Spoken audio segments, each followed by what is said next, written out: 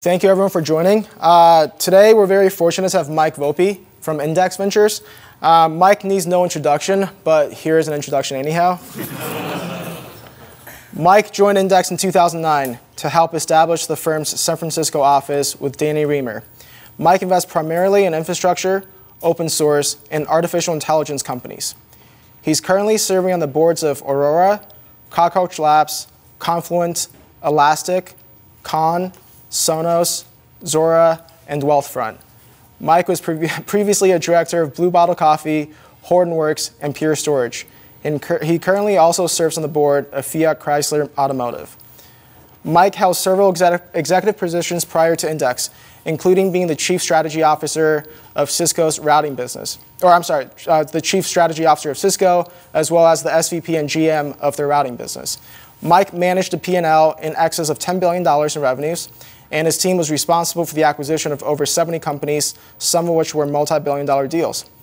Mike has a BS in mechanical engineering and MS in manufacturing systems engineering from Stanford, and an MBA from the Stanford Graduate School of Business. He currently serves on the Global Advisory Board of the Stanford Knight Hennessy Scholars Program. Please join me in welcoming Mike.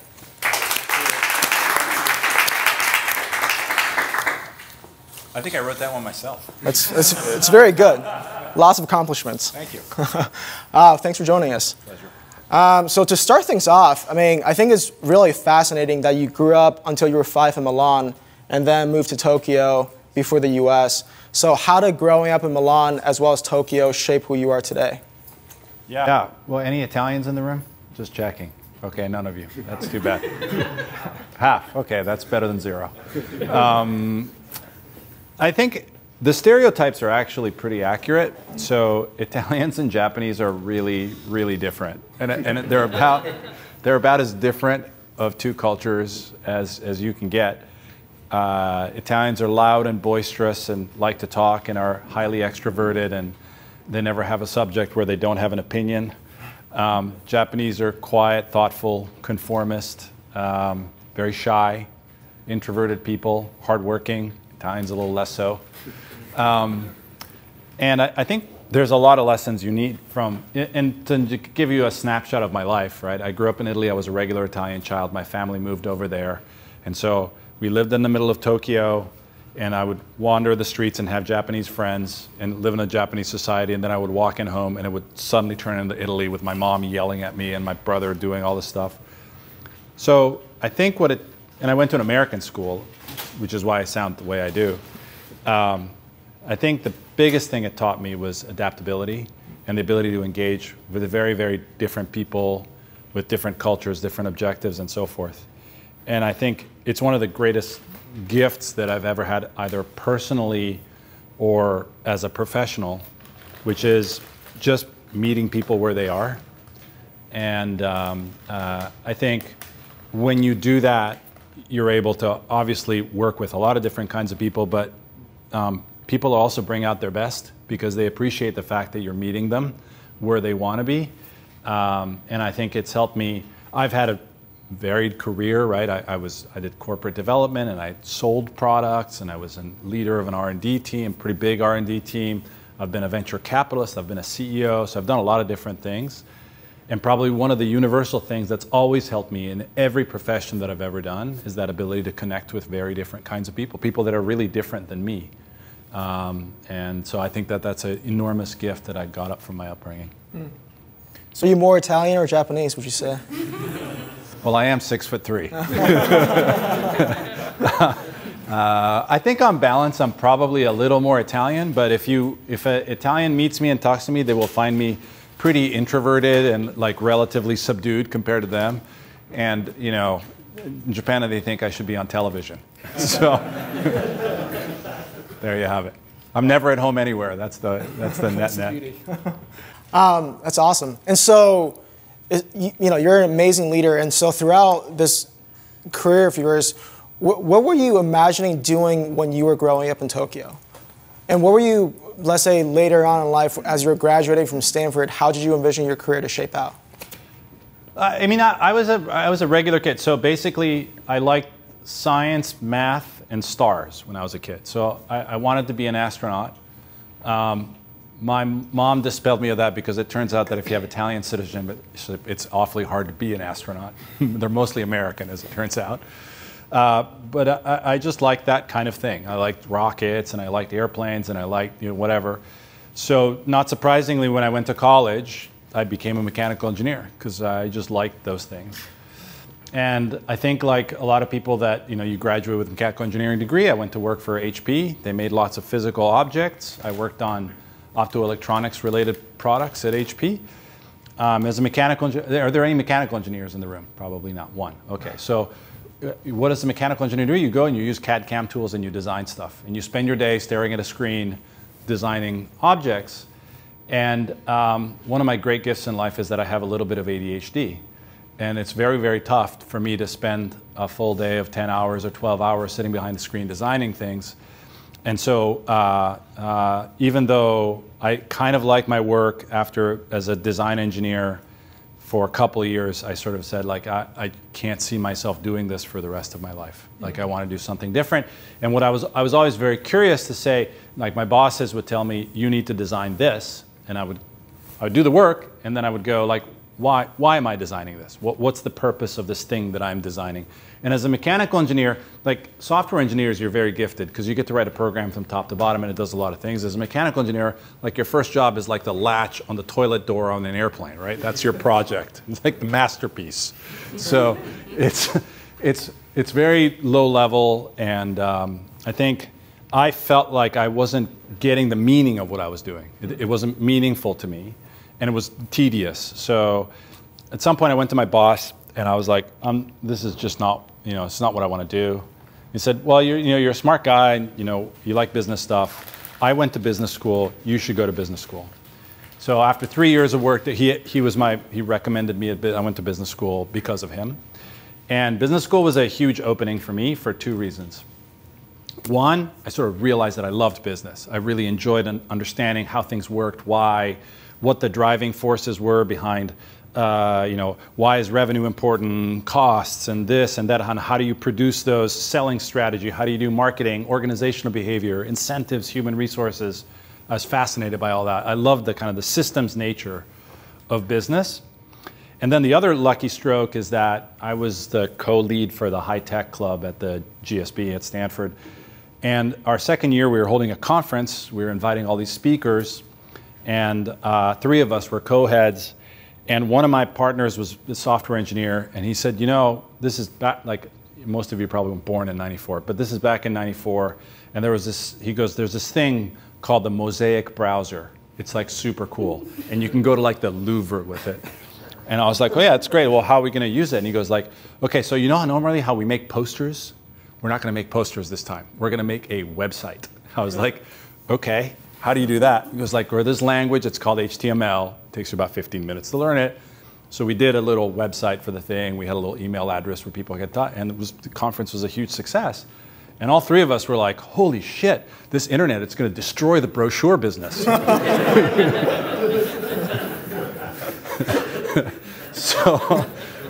So there we are, like, oh, that's our career right there. We're going to disrupt the brochure business. At the time, though, this is '94, so Yahoo was a 1995 vintage company. eBay was a 1995 vintage company. There were no internet companies. So it was just Netscape, or Mosaic, which eventually became Netscape, and that was about it. And so one of my buddies got a job at Netscape. The other guy is Ariel Polar, who's a prolific angel investor, and he did a company called iPro that got acquired by Comscore. And I was like, shit, what am I going to do? And then I started going down the path of like, okay, there's the web, and the web runs on the internet, and the internet is made of routers. So I looked up a bunch of people in the alumni directory from the business school, and it turns out, lo and behold, the CEO of Cisco was a GSB alumni. So I cold called him. At the time, you didn't email people, you just cold called them. So I cold called him, talked him into seeing me for half an hour. He was kind enough to see me. A couple of weeks later, I had a job, and then I ended up staying at Cisco for 14 years. And I went to work for the company when they were about 1,000, and I left when they were 55,000. So just a phenomenal personal growth experience through that cycle, which I was lucky enough to do very early in my life. Okay. So 2 questions there. The first would be, there tends to be this philosophy in the Valley which is very much negative business school. I'm assuming, depending on the situation, you don't buy into that. You think there is value in going to business school potentially? For a small select group of people, I think it's a good idea. And I will juxtapose the difference. Everything is contextual, right? So when I went to business school, there was no internet. So if I wanted to learn something like marketing, I had to go buy a book and read it, like literally a physical book. I know this is like different for you guys, but the internet was not disrupting the book industry. Yeah, and at the time, not so much. And so actually going to business school was actually a super useful thing for an engineer to pivot their career and so forth. For you guys, for most of you, you have advisors and blogs and YouTube videos and 80% of what I learned in business school, you could learn, free online.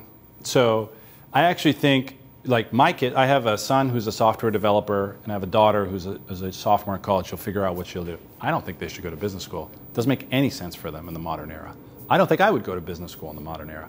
However, there are a set of people, like let's imagine that you're a super smart kid, but you decided to become a Navy SEAL. And you want to pivot your career into tech. Well, business school might in fact be a very good idea for you, right?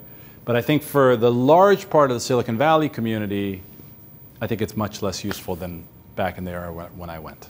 Got it. So going back to Cisco, so when you first joined, Cisco was doing what, like $1 billion of revenue? Yeah, actually 500 million. 500 million? Yeah. And then when you left in 2007, it was doing 35 billion? Yeah. So that's pretty good. That's a lot. Yeah.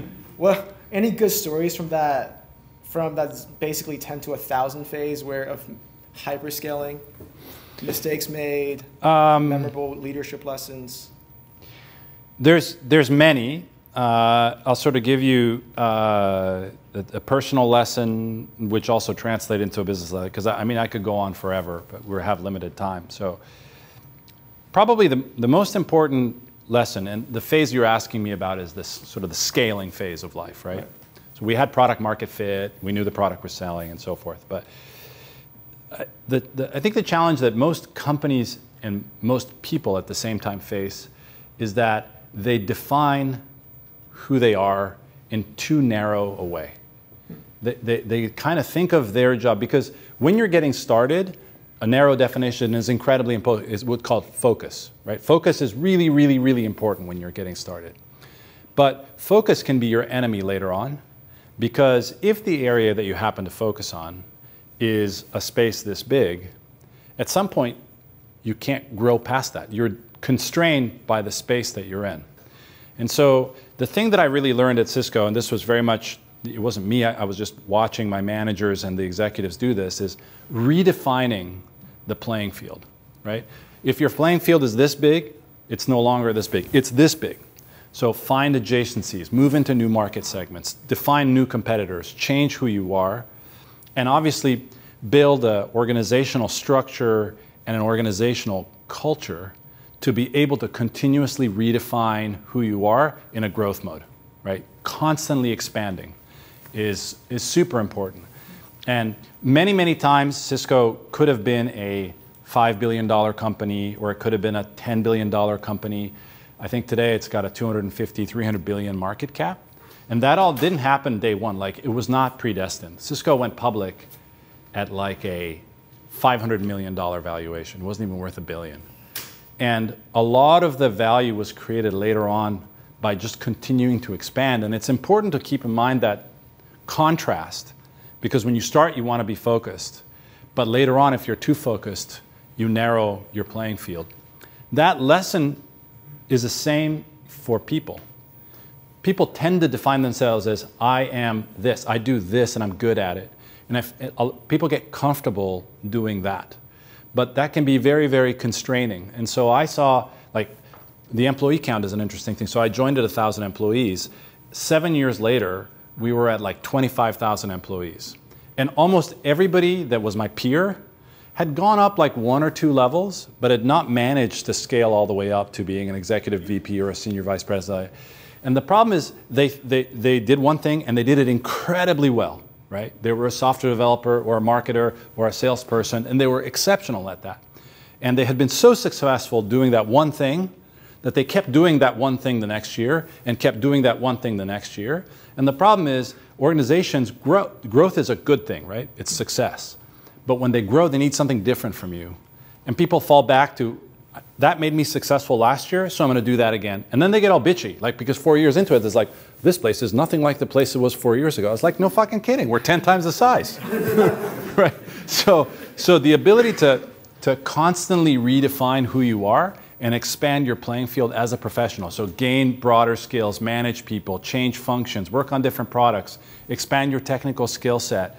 Like, just do more is super, super important, because if you're on a rocket ship, you got to keep redefining your job. You can't keep doing the thing that you were doing last year. And so going off of that, it almost seems like, when you first joined Cisco, you were helping out with corp dev. Is that correct? Yeah. And within, I think, less than 3-4 years, you became the chief strategy officer. Yeah. So obviously, a lot of that was the fact that Cisco was going through this hyper growth phase, but you also seem to have this innate ability to both know where to go after opportunities, but also manage up. How did you go about that process in terms of managing people higher than you at Cisco when you first joined and getting more opportunities to just try new things? I don't know that I was particularly good at managing up. Like, if I had you read my reviews from the time, I don't know that people would have said I was the best at managing up. I think what happened was, when companies grow, vacuums are created, right? Because, like, you have, space opens up and you got to fill it, right? So if you go fill it, some people around, they look at you and they go like, oh yeah, you fill that space, let's just give them the job. So, I came in as an individual contributor, and we were, particularly in corp dev at the time, we were buying all these companies. So my boss came to me and said, you're doing enough of that, why don't you hire a couple people? So then I was a manager. I was like, okay, great. And I managed a bit, and we did more of those. And I spent a lot of time, I always had a passion for the product side of things, so I spent a lot of time with product people. And then my manager came to me and said, you're actually pretty good at connecting with, even though you're a corp dev guy, you're pretty good at talking to the product people and understanding the strategy and what's going on in the market. Do you want to also do strategy work? So I had now M&A and strategy. And then, they kept giving me stuff, because I was always curious and I connected with people and all that. So I think more than managing up, it's like finding vacuums in the organization, open spaces, like work needs to get done, nobody's doing it, just jump in and do it. Mm-hmm. And if you do it well enough, they'll give you the space. Mm-hmm. And obviously I think it's one of the things that makes good companies and bad companies. Good companies are very good at allowing people to fill that space and own it. Right? Bad companies will say, like, yeah, you're too junior, right? And I think that's, a lot of great companies are built with people that are too junior. Yep, that's true. So it seems like the two skill sets are curiosity and building trust with people and just that interpersonal relationship. Yeah, that and the sort of the forward-leaningness to jump on the grenade, right? Like, fix the problem. Gotcha. While you were at Cisco, while you were acquiring these companies, this is a pretty interesting time. I mean, this was mid to late 1990s, which is the dot-com bubble brewing and eventually collapsing. Yeah. And you acquired more than 70 companies. What was that experience like? It was super cool. I made a lot of venture capitalist friends. Made them very wealthy. We were paying a lot of money for these companies. It was kind of go-go days, like, everything. A little different than now, but in some ways also similar. Valuations were going sky high. There were tons of new VCs that were coming around. A lot of strange things getting funded. A lot of entrepreneurs getting wooed away from our company. Hiring engineers was difficult. One of the reasons we acquired so much, it was really hard to keep pace. So we were acquiring people. So it was a fun time. I'm not one to say, like, oh, looking back, I knew something was wrong. Something was wrong, obviously, in retrospect. So, in 2000, 2001, there were some pretty massive corrections to it. But I would say that you just go to work and you're just sort of immersed in the problems of the day, and because the default answer in the world around you is yes, you can do a lot of things, right? The big difference in good times like today or like back in the 90s when there was a bubble is that the default answer to anything you do is yes. Oh, you want to pursue that idea? Yes, that's a good idea. Let me give you some money. Oh, you want to hire this person? Yes, go hire that person. You want to spend extra this month? Yeah, go spend extra this month. Everything is yes. It's fun to work in that environment. There's other times where the default answer is no, and it's a little less fun to work, but it's reality, right? So do you think we're living through another late 90s? I don't think so, no.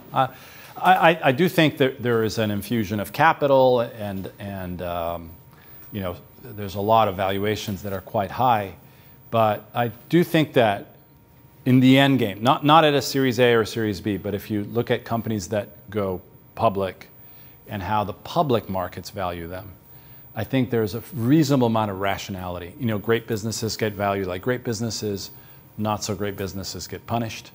So I think there is some level of euphoria, particularly in late stage financing right now. I do think that ultimately we are building lasting differentiated businesses and that they are being valued somewhat realistically, particularly at the later stages in their life as public companies, right? I mean, you've seen what happened to WeWork. You see what's, you know, the not so happy life that Uber or Lyft has had as public companies. And on the other hand, you see companies like Twilio or Atlassian or Zoom doing extraordinarily well and people recognizing what those companies are worth. Going back to your Cisco days for a second, I don't know how accurate this is, but from many sources, there seemed to be this idea, especially in the mid-2000s, that you were the CEO in waiting at Cisco. And that ultimately, potentially, one of the theses is you left Cisco because you realized John Chambers was going to stay there for much longer, which he did for another 9 years after you left. But then from other sources, you also said, you know, I don't like managing a lot of people. That's just never been my thing. So number one, did you ever expect to be CEO? And number two, if that's the case, how did you maintain composure or leadership in that environment while waiting for him to potentially leave?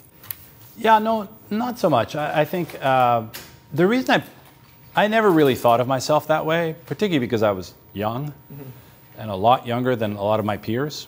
So I really didn't think about it that way. The ultimate reason why I left is kind of like a midlife crisis, basically, right? So as I gave you the early story, like I was an engineer, I went to business school, I landed at this company, I thought I'd be there a couple of years, this thing exploded, it got really large, I built friendships there, I made a lot of money, and so I was like, okay, this is great, I'm doing this. And then I actually turned 40, and it was sort of, you know, whenever you hit milestones in life, they're kind of significant, and you ask yourself, is this what I'm going to do for the rest of my life? And I didn't see it. It wasn't so much that I actually like engaging with people. I like managing people. I just didn't like the 50,000 people with the processes and the politics and the committees and the councils and the matrix organizations and the, you know, personal agendas being ahead of it was one of those like, I can't see myself doing this for another 15 years, right? And so that was really the big reason why I decided to move on. And I actually left it a super friendly way. I ended up doing an EIR stint for 6 months at Sequoia, actually. They introduced me to a company, ended up being CEO there.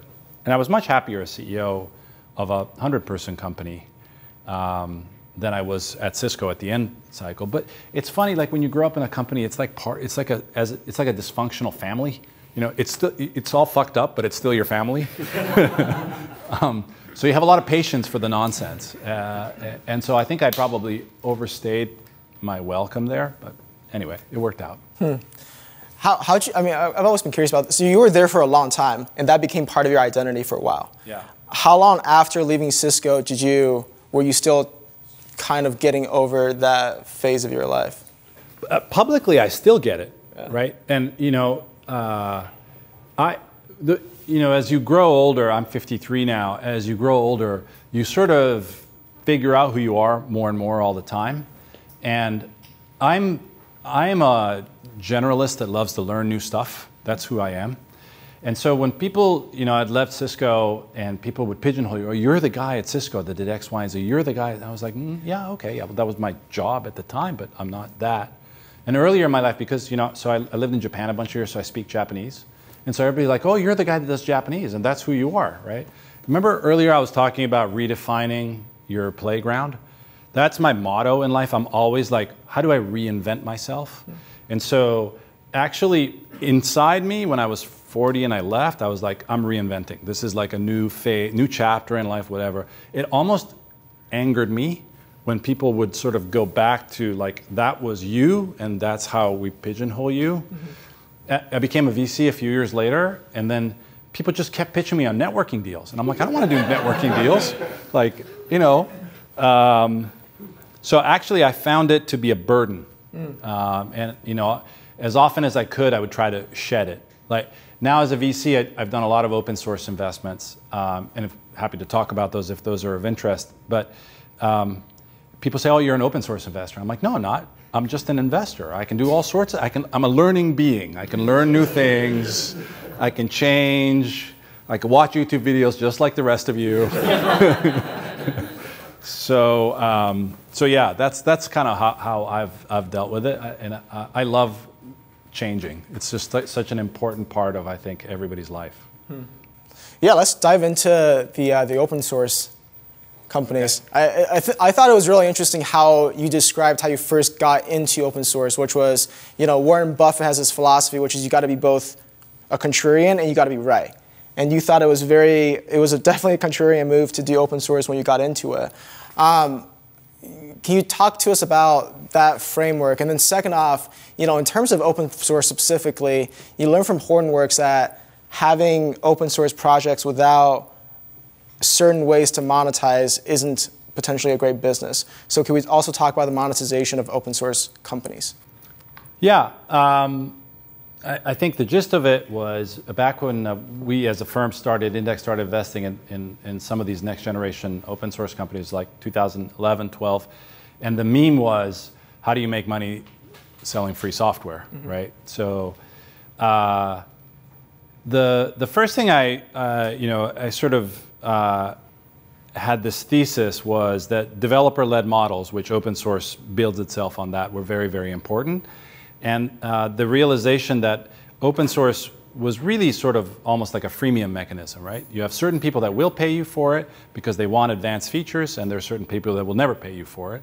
Typically, smart people don't pay you, but there's a lot of people who aren't as smart that need to pay you, right? That was the thesis. And a lot of people, even VCs, wrote articles like, it's stupid, Red Hat's the only one, that doesn't happen, blah, blah, blah, blah, blah. And so I thought, well, this is interesting. If I can convince myself that we can make money in open source, I'll be one of the few investors that does this. And that's great, because I won't have competition. It's very good. And so at the time, Hadoop was like a big thing. And so I looked at a bunch of Hadoop companies, and I convinced myself to invest in Hortonworks, because it was a little earlier stage than Cloudera at the time. And it was a slog, a total slog. And I was trying to, one approach would have been to just say, fuck it, this open source thing, it was a bad idea to start with. The other one was to try to understand why it was such a slog. And so I started sort of just double clicking on all the different parts of the business model. And, I came to a few conclusions, right? Which is that in open source, when you're building a business, the very first business model you have is to sell support for that product. If you don't have the experts who wrote the software, you don't have the credibility to sell support. Very simple. So an open source business where the father or the mother of the open source isn't in the business is not very monetizable. Most of the originators of Hadoop were at Cloudera. They weren't at Hortonworks. And so we had a very hard time getting the machinery going. Like just very hard to get the business model actually working. The second thing is, it's nice that we call it freemium and it sounds all cool, but what it really means is about 90% of the people that use your product don't pay, 10% do, right?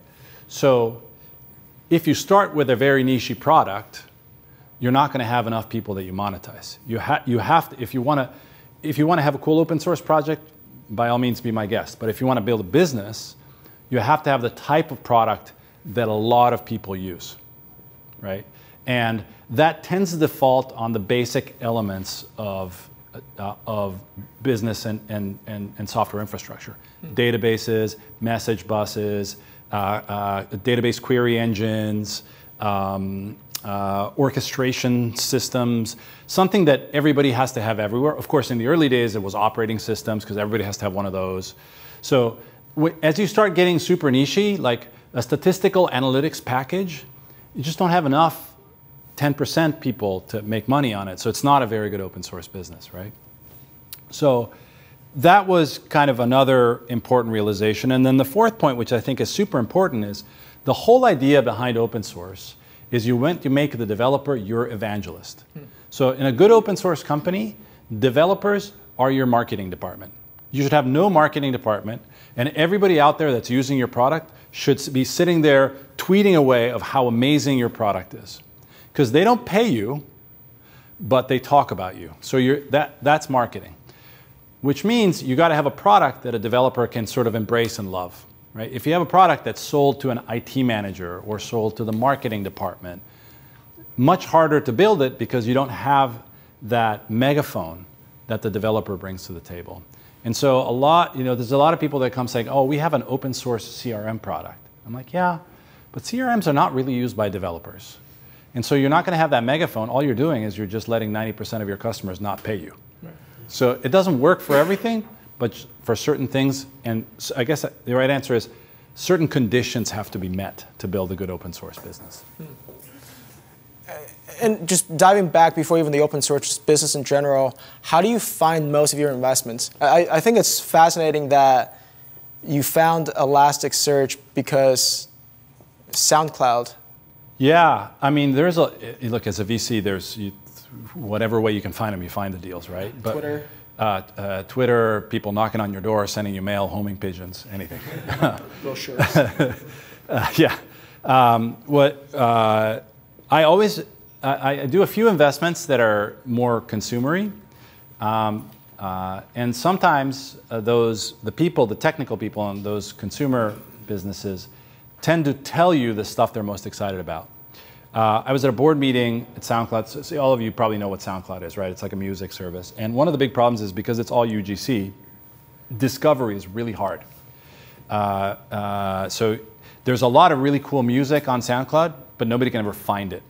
So the CTO had been working on a new discovery mechanism with filters and a bunch of other stuff that would really help people discover it. Excitedly in the board meeting, he's like, we deployed this thing called Elasticsearch, and we put these new discovery mechanisms in place, and the average user listens to 40% more music than they did the week before. Yeah. And I was like, 40% more? I mean, and SoundCloud at the time was pretty big, so I was like, that's a massive, massive improvement. It's like, what is this thing called Elasticsearch? So I had heard of Lucene. If some of you know what Lucene is, it's open source libraries that are the underpinning of search. And I was like, that's cool. So what is it? And told me about it. And it's like there's this guy called Shai Bannon who wrote it, and he's a developer who's starting a business in Amsterdam. And I was in the SoundCloud headquarters were in Berlin. So that afternoon, I booked a flight, went over to Amsterdam. I said, can you introduce me to the guy? And I heard the story, and I was like, oh, this is really cool. So one thing led to another, and we did that investment. Damn. I'm assuming you didn't do that while you were at Cisco, right? It wasn't just you heard. This was an index investment. No, but even when you were at Cisco acquiring companies, it wasn't like someone was like, yo, we got this really cool company, and you just flew to LA and just wrote a check. It was a much longer process. Depended, I wouldn't say. Sometimes you just got to go, right? Like you just, I think, I'll answer the question this way because it's a good generalizable lesson.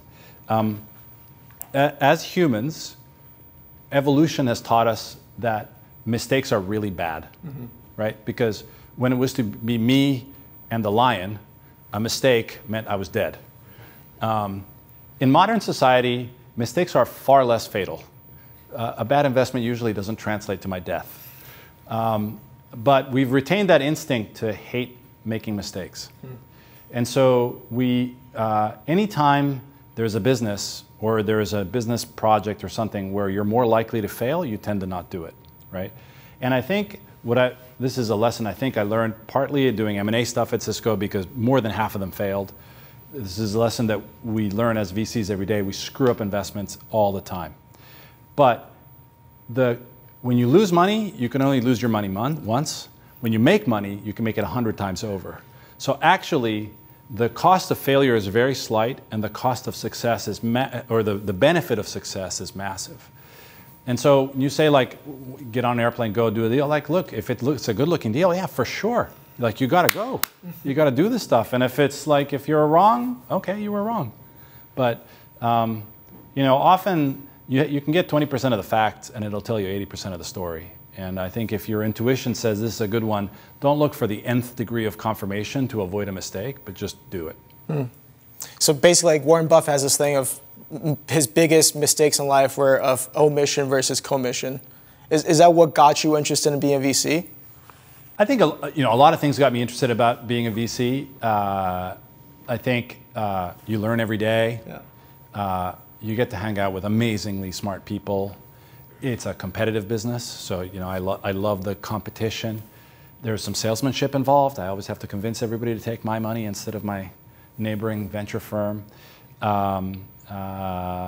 But I've always been a person, or I've learned to become a person, to not be afraid of making mistakes and being rewarded handsomely for taking certain risks. And that's the nature of that's my job. That's the job description of a VC.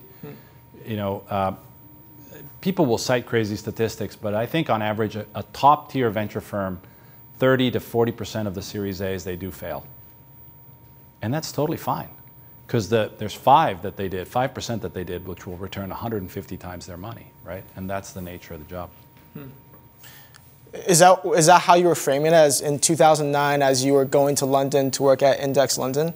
And what was that? So what was the story of you joining Index, right? Because it seemed like you went to school with Neil, or one of the Reamer brothers at Stanford. I knew those guys pretty well. I knew the Index guys well. At the time, I was an EIR at Sequoia, and my company, Juiced, was a co-investment between Index and Sequoia. And I went 2 years, a very unhappy, I learned a lot of things. It was not a successful startup. Eventually ended up being acqui-hired, essentially. And both VCs were great. Index basically, as soon as we sold it, Index said, hey, thanks for losing $9 million of our money, but we think you'd be a good VC. Do you want to try this? They've been very good board members. I had really enjoyed, my partner, Danny Reimer, was my board member. And I'd loved working with them. I thought I'd be a cultural fit. And you know, they had this very interesting proposition to me, which was, Index at the time was a venture fund only in Europe. And they said, hey, why don't you come join and we'll start a US thing. And I thought, well, that's cool. It's kind of entrepreneurial. I get to take a little bit of risk. I get to work with a group of people that I like. And I've always been, you know, I wouldn't say that I've always been curious about being a VC, but I had experienced VCs firsthand as a CEO of a venture-backed company. I was like, I think I could do that job pretty well. So, yeah, and it's worked out. Were there any rough patches? And I mean, Index SF is essentially a startup of sorts. I think all of us, especially, you know, and anyone in the world, go through rough patches in their careers and their lives in general. Were there any rough patches in starting Index SF, and how did you push it through?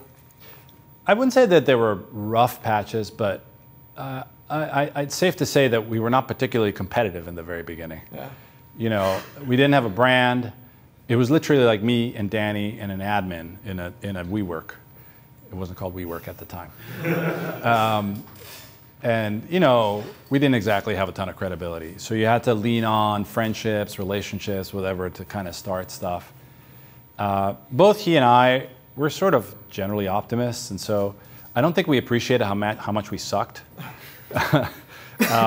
But you know, make one investment, work your butt off to be helpful to the entrepreneurs, get a good reference, do another investment. Did Hortonworks. It was an okay investment for us. I think we made 3 times our money, but didn't really kill it. Learn, do one more, learn, do one more. I wouldn't say that I've ever had a day where I'm like, well, this really sucks.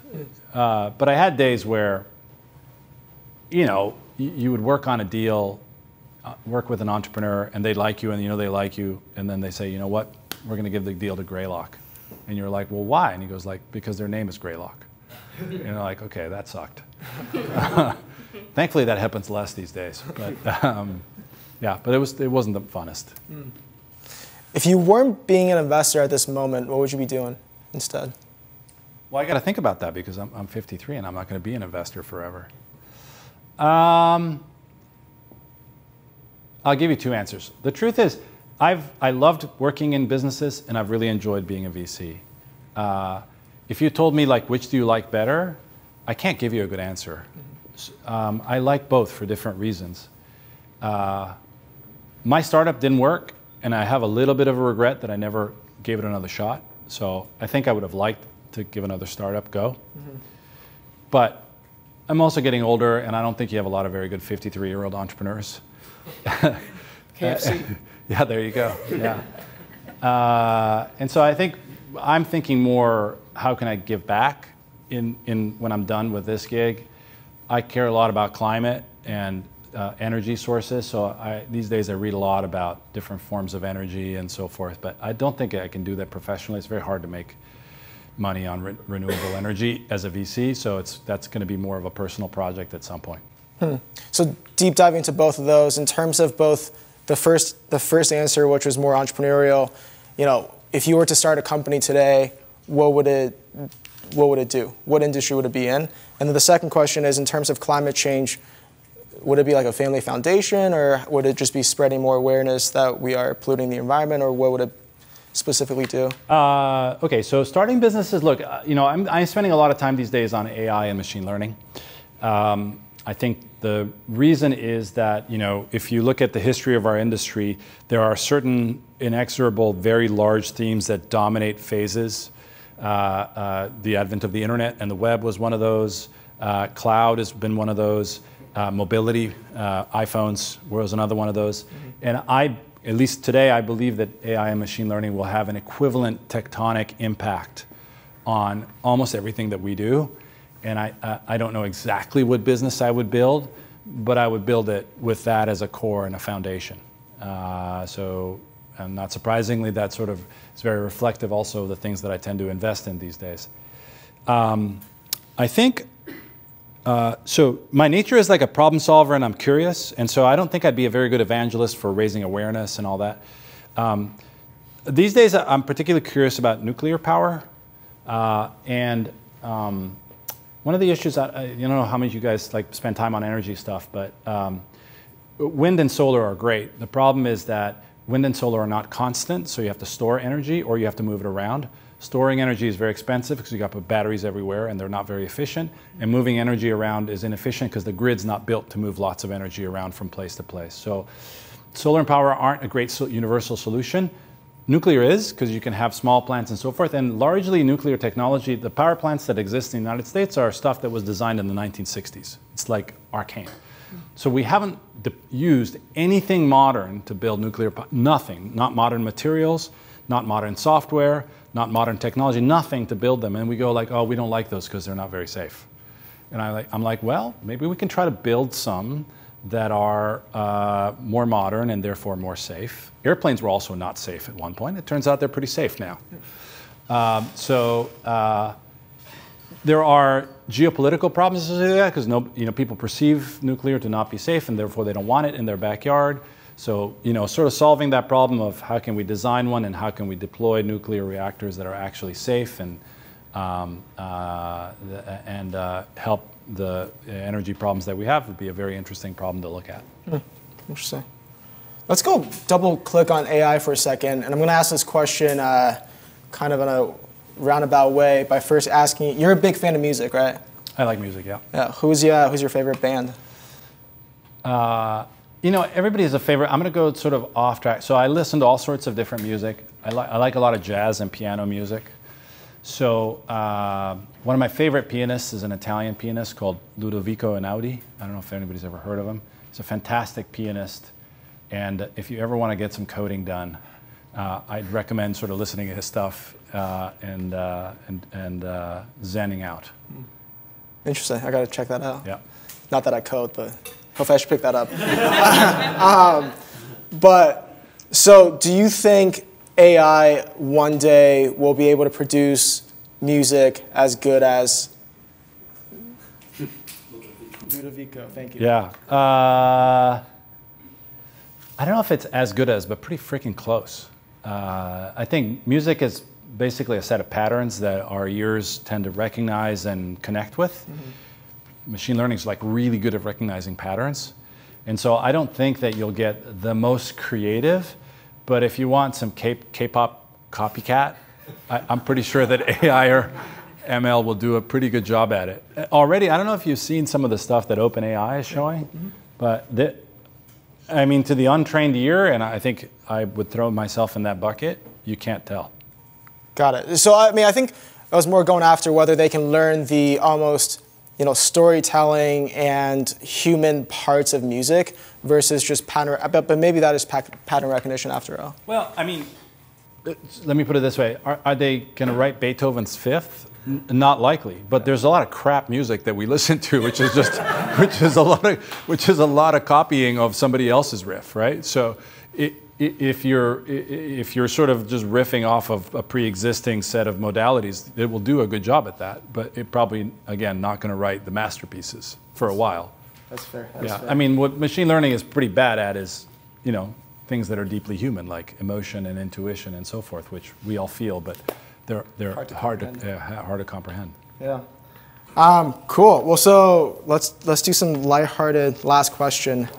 All right. The question is, are you long or short the following companies? Yep. Flexport. I'm probably short. Google. I'm short Google. Facebook. I am short Facebook. Shopify. Long. Amazon. Super long. Actually, I'm really long in my personal portfolio. Is this investment? Lambda School. I'm long. Brex. Short. Salesforce. Long. AI. Yeah, I'm long, obviously. We talked about that. The Warriors. I'm actually long the Warriors. I'm not a Warriors fan, but... Awesome, I appreciate this. This is awesome. We'd love to open up to questions. Yeah. Do you want to use the mic thing? Already. Yeah, thank you. There you go. So you talked a little about revenue, and you talked about growth. In terms of Cisco, you talked about growing quite a bit. You talked about growth with some of the different startups, but also sometimes you talked about revenue. So what do you actually look for between revenue and growth? Do you think one matters over the other? Or is it, when you have that feeling that you're in Berlin and you just want to go to Amsterdam and you're like, hey, this sounds like a good idea? Yeah, I mean, I think they're both important. I think generally, though, things tend to start with, in the consumer world, you call it growth. In the enterprise business, we often talk about adoption. Adoption of a certain product starts first. To me, I think of it as like fertilizer, right? You got to put it in the ground, and then you can harvest it later. Growth alone, without the prospect of harvesting it, isn't particularly good.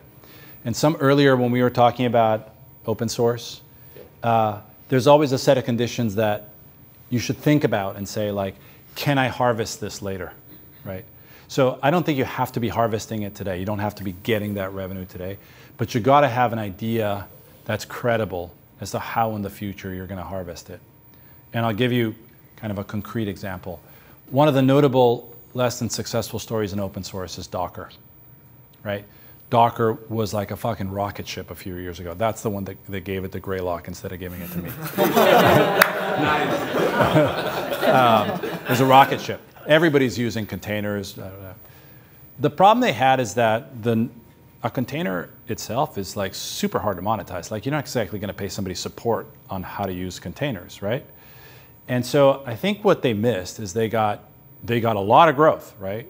But I don't know that they had thought through what the money-making mechanism, what the harvesting mechanism would be, and they were very slow at it, And then eventually Google came up with Kubernetes. And that would have been the magic. Like Kubernetes was the monetization method.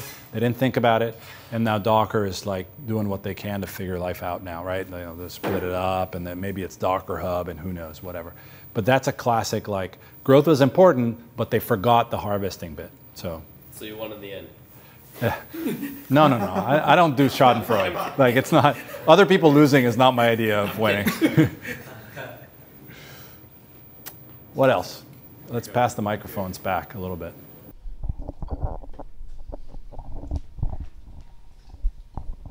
So quite a few open source companies, including some of your investments, have recently changed their licenses to prevent some of the kind of big cloud providers from offering managed services. Do you think that's a result of kind of a change in the ethos around open source and kind of the respect that maybe some of these players had in the past of, you know, you're working on this open source project, we'll allow you to monetize that? Or is it more just, you know, as these cloud providers have looked for additional ways to grow their own business, they say, you know, why don't we get on this action? Yes, I think the ethos has changed. And I do think that the second point you mentioned is also a very important one. I don't know how familiar everybody is with these license stuff, but most of the original notable open source projects were under an Apache Foundation license. The Apache Foundation license is relatively restrictive, which means that once you've contributed, it is really open in every possible way. And what that allows cloud providers to do, obviously, is to take that code, run it as a service, and hence you have, you know, everything from Elasticsearch as a service, or you have Elastic MapReduce, or Athena, or Aurora, or all these services that Amazon does. So they don't really do much in the way of contribution. They take the code, they run it, and then they end up competing with the company that's the author of it. Okay, so entrepreneurs are not stupid, and they say, like, well, let's flip that license to one that's in a variety of ways more restrictive. And why do they do that? They do that absolutely to protect from the cloud providers taking away revenue. 100%, no doubt about it. But it is in some ways self-serving because it allows them to build a business. But it's also like, why would anybody want to, I mean, ultimately there's an economic incentive. We're not in the business of altruism in Silicon Valley. We are in the business of capitalism. And if there isn't an incentive to make money on your code at some point, if that's removed, you know, 95% of the people won't do it. Like, you know, 5% will just do it because it's good for humanity. But most of the rest of us are in this to make money. So it's self-serving. Yeah, one more back there. One last question on the open source thing. How do you think that will work out, the flipping the license? Like, do you think this will have a pretty big impact on things going forward?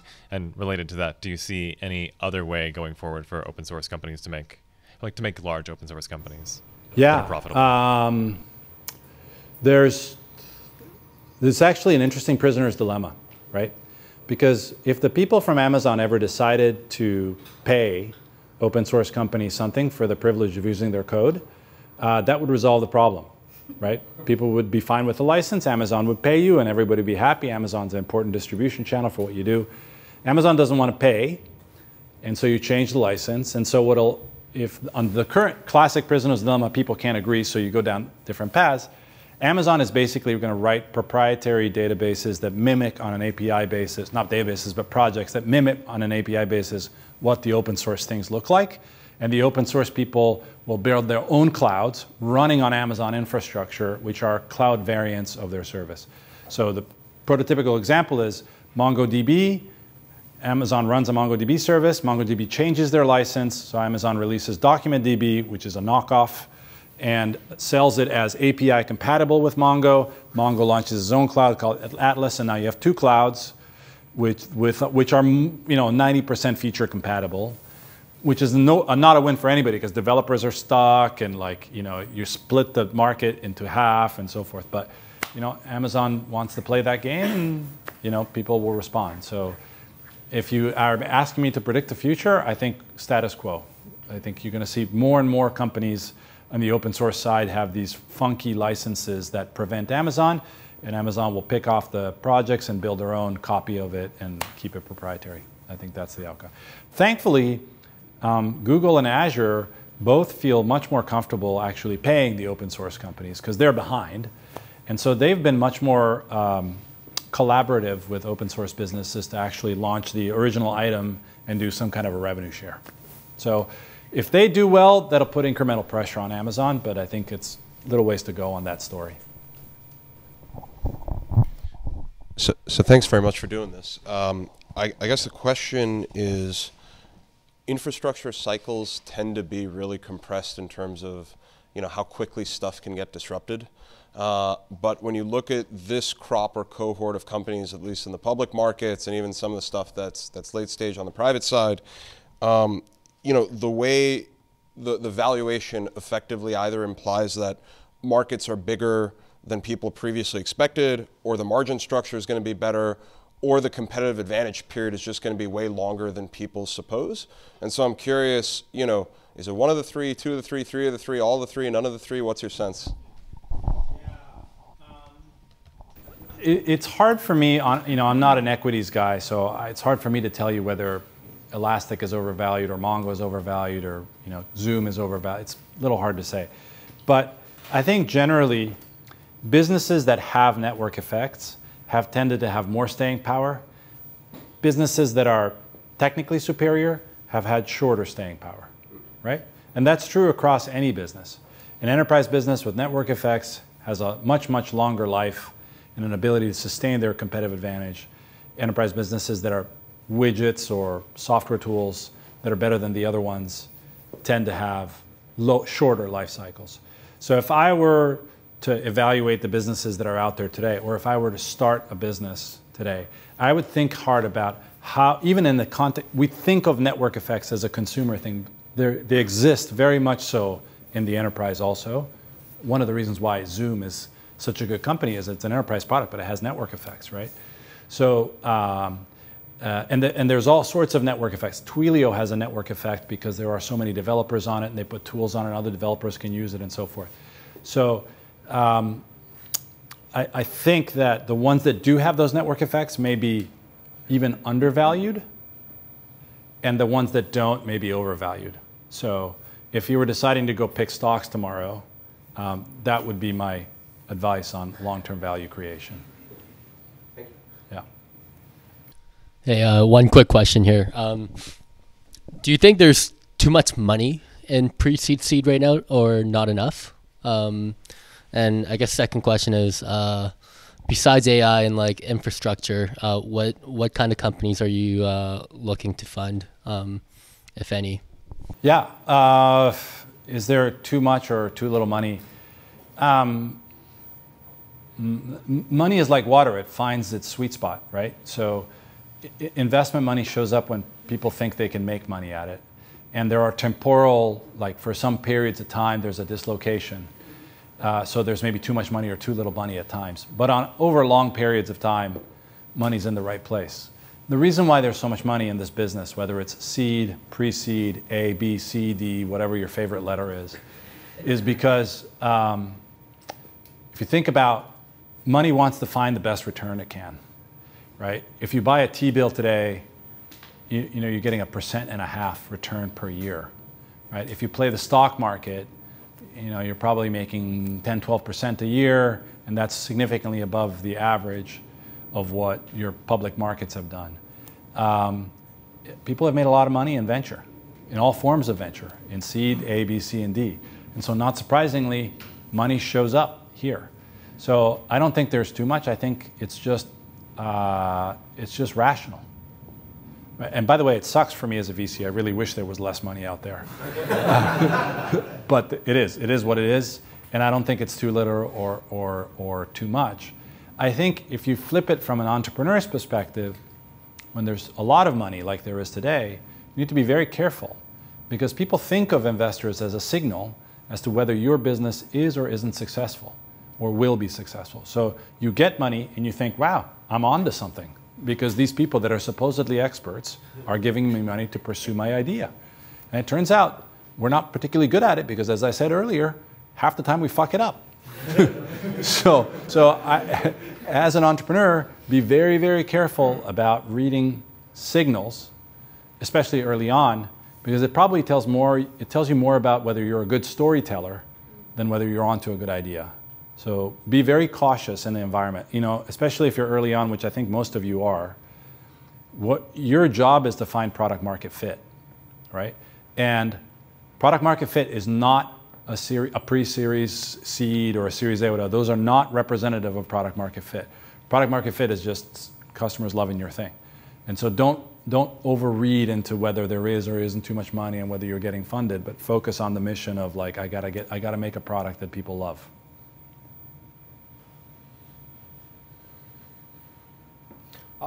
Last question. Okay. I'm wondering if you could... I'll repeat the question if you want. Oh, okay. Where are the boundaries shifting as cloud expands for data center infrastructure, if you're thinking about playing fields and adaptation? Oh, so the question is how should we think about the boundaries shifting in terms of cloud service providers and cloud architectures and so forth? I think at this point, building a cloud itself, it's a game over, right? You have 3 guys, they're going to spend enormous amounts of money building it. I think, though, generally speaking, in our business, value accrues higher up you go in the stack, right? More often than not. And so if I were, depending on where I was on the stack, the idea of using a cloud or managing a cloud effectively and so forth, okay, it wouldn't be my neighborhood where I played there, because my guess is if you're Amazon or Azure or Google, you're going to make your cloud easier to use. You're going to make your cloud more efficient. I would start thinking about going up the stack. So, am I offering the ability to make smart business decisions? Am I offering the ability to think about how do I better communicate with a community? Am I creating tools that business people can be more productive with, or that consumers? So, like, up that stack is probably how I would think of expanding my world, rather than meddling in the territories where I have a competitive disadvantage, and inherently it's going to get commoditized anyway, right? So that's where I would sort of think about moving my business. Awesome. Thank you so much, Mike. Great, it was a privilege.